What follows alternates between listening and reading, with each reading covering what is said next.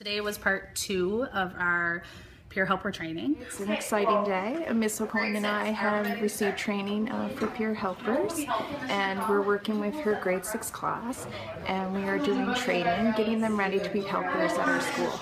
Previously, we had done a lot of groundwork around listening skills, what is conflict, what are problems. We moved into kind of seeing somebody else's perspective and a little bit about listening. If you're not actually listening to what they have to say, then it's hard to understand their perspective or their needs. And needs was another big part of our learning this morning about when we have a conflict and people are upset, it's often because they need something. So can we identify what it is that that person needs?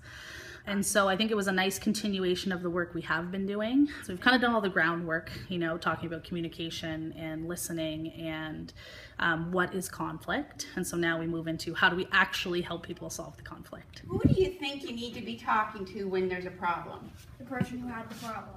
The person who had the problem is the people who were In the situation. Right? We wanted to do this to give them the skills to be able to solve conflict and kind of see other people's perspectives, because oftentimes they only see their perspective. So talking about conflict in different situations, I can already see it helping them understand that when they get into a conflict, there's another person who has a different perspective. Or when they come into conflict, what's the best way to solve that? And so it ends up in a win-win situation for both parties. Why do you think it's important to know things about each other? People don't get into fights, so you can become better friends. So you can become better friends. When we know more about each other, we actually want to take better care of each other. When you're working as a peer helper, one of the things when people are in conflict, having problems, is that they often don't feel they have anything in common. We talk a lot about, you know, being sensitive to the feelings and ideas of others and showing respect in the way you deal with other people. We've given them the language to use and the tools to solve those problems and how to treat other people with respect when they're in conflict. You're going to receive two bags of Lego.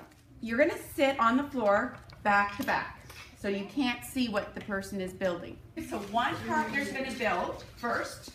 The other partner is just going to wait. When the object is built, you are then going to explain to your partner how they're going to build the object without seeing it. Okay, and now, it's not same. That's okay. How did they do describing the object? How did it work? We were doing good teamwork. She described it by the colors and the shapes. They did ask questions. And did it help when they asked questions? Mm-hmm. And they look alike. Ah. So as peer helpers, it's very important that part of your work is learning how to be a good listener so you can ask the right questions. And that's part of what you were learning through doing this activity. Pretty hard to do when you're not looking at the person, but if you have the listening skills to actually listen to the words they're saying and where to put stuff, then it should work. Conflict is going to happen.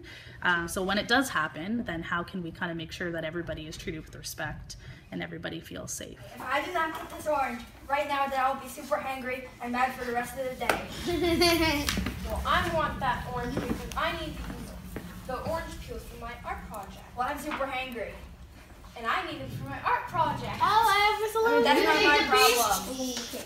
Even though it was the same object, did they both have the same need for the object? No. One was what? Hunger. Hunger. The other was? Project. So Vince's solution, which was, Vince? We can eat the orange and she can have the peel. He can eat the orange and then he can share the peel with Stephanie and she gets it for her art project. Is that something that you think that you could agree on? Yes. All right, that could be the solution. And we've also been able to tie it to our writing outcomes, because we've been doing a lot of writing about how we feel about conflict. And so it's tied into language arts, but then also health in terms of like taking care of yourself. And there's some mental health aspects of that about, you know, when you don't feel safe or when you are in conflict with somebody, how to make sure that we can all stay calm and happy. So there's been those pieces of it as well.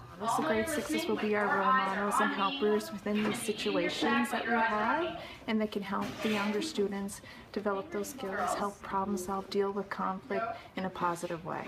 It's awesome. It's so great to see them participating in something that's actually going to make a difference for them outside of school, because you know, they're going to be able to take these skills that we teach them and hopefully use them in their life to make sure that they can be happy and successful after they leave our school.